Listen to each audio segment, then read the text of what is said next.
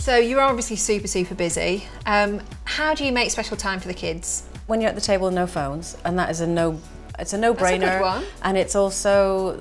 Is that for you as parents as well as the kids, right? Everyone. All the phones are off and to the side, and we have a rubbish joke book that is on the side by the dinner table. And my daughter, who's 10, every now and again she'll just get up and go, "Shall we have a look in the joke book?" Oh, and literally we'll flick through and put our finger, and you have to read out whatever joke it lands on. And actually, next thing you know, dinner's sort of done and no one's missed having the phone, and they've not felt like we're trying to do something good. On a Saturday we always have pancakes. Oh, amazing. And who makes those? Well, it used to always be me, and now I've been with my partner for 3 years now, and they say his are better, and I'm quite gutted. Oh, thank you so much, Andrea. It's been lovely to have you on the sofa. Join us next time, guys.